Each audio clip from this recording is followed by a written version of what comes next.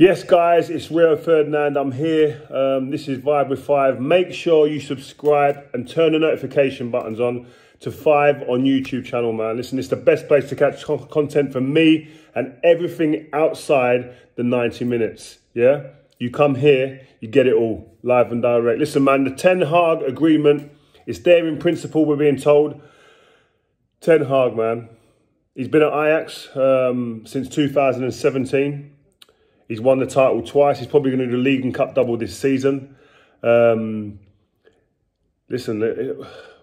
he reached the semi-final against Spurs. Obviously, they got knocked out by Spurs in 2019. They play a really, really exciting brand of football, attacking. And I'm sure he's learned a lot from Pep. He was in the building at Bayern Munich when Pep was there for 2 years, managing the second team. So he's been at a big club. And I think that's a lot of people saying he's not been at a big club. He's been in the background at a big club. Bayern Munich are a huge club, one of the biggest in the world. He was there when Pep was there, who we consider, I think universally, as like the best manager of this era. Klopp, arguably, will be in that conversation as well. But he's been with one of the biggest players in the game as a coach.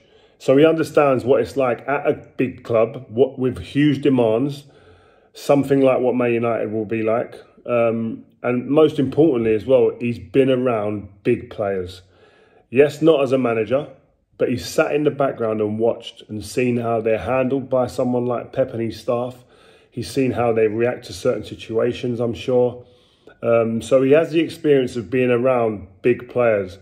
And I think that a huge part of what he has to get right when he goes into Manchester United is going to be getting it right with players, because we've seen many managers now who have far more experience, who have won much more than Ten Hag, bigger reputations, that have come in and have been chewed up by this football club and spat out.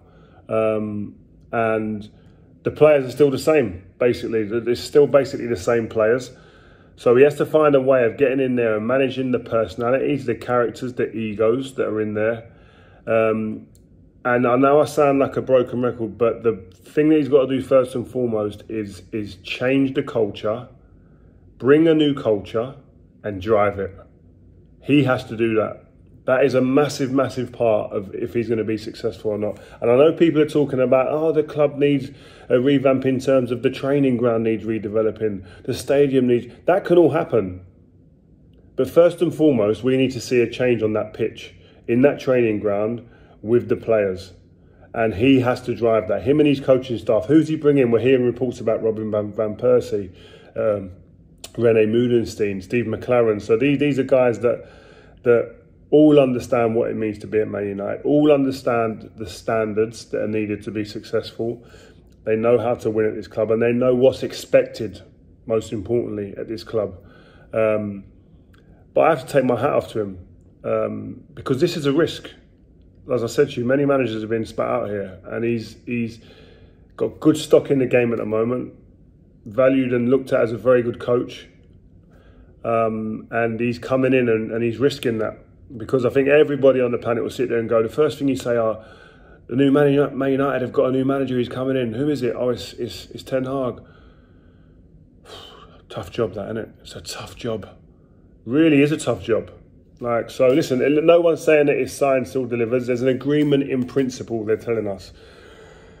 But I think he'll be having conversations. He'll be talking to people like René, to Robin van Persie, to Jaap Stam, to Edwin van der Sar, I'm sure, about what it is like at Man United, what's expected, what can he expect when he comes through that door. And what he'll have there is he'll have players, I'm sure, who are sitting there and waiting and saying, please take us on this journey. Take us on a journey now where we can be a good team again, where we can build something. And what Man United need now is somebody to bring in, change the culture, yes, but enable them to have a sustained, is that the right way to say it? But the sustainable success, sustainable challenges for the big titles, for the big trophies. I mean, anyone, you can come in and you can challenge for a trophy here or there, but that's not what you want. You want somebody who's going to come in and put you at the top and challenge.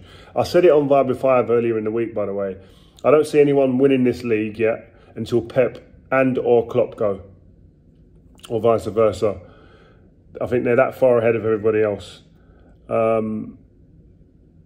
But if one of them was to go, like next season or something like that, which I don't see happening, but if one of them was to go, Man United aren't ready yet. We haven't got the foundations in place to be able to mount a challenge if an opportunity comes with one of those managers leaving. So we've got time now with this manager. That's what he needs. That's an important part as well. Give him the time. Needs the time to build. I'm really interested to see who he goes to in terms of recruitment. What's it looking like behind the scenes? And I know the guys that are there at the moment are really working diligently to try and get something in place, a structure in place that enables the manager, whoever it is, if it's Ten Hag, to come in and have a real good go at getting the right talent. And I think it's about, as well, that conversation with Ten Hag and the people that are running the club in, how is the recruitment done? What players are coming in?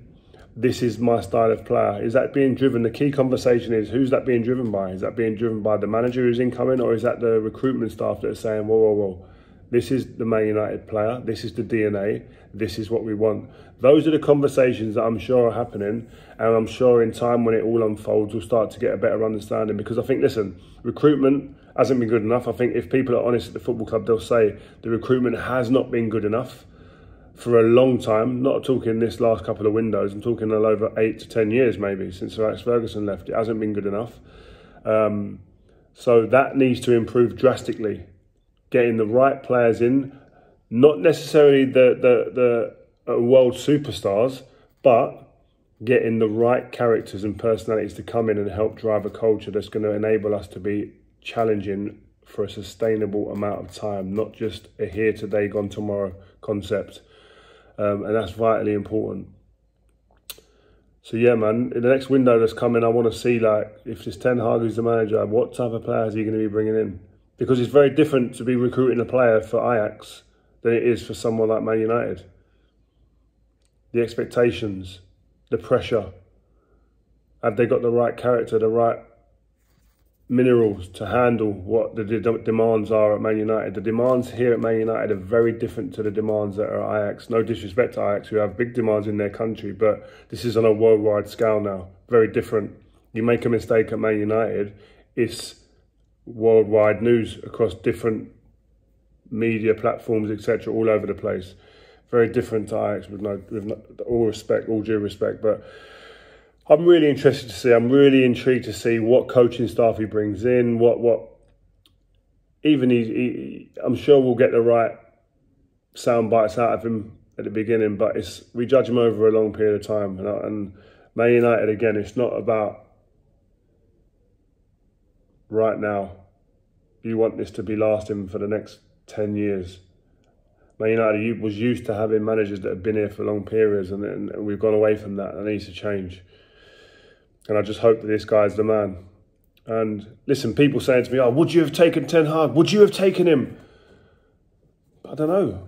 I don't think there was a candidate out there that I'm looking at and going, he was hands down the favourite choice. He was the one who I was looking at and going, that is the guy who's going to take us from where we are now to back up to the top, challenging Man City and Liverpool to win titles. There was no outstanding candidate that had like that overwhelming, like, yeah, he's the guy. There wasn't. But Man United brings someone in, the fan base have to back that guy. Back him. Give him time. Allow him to build pieces.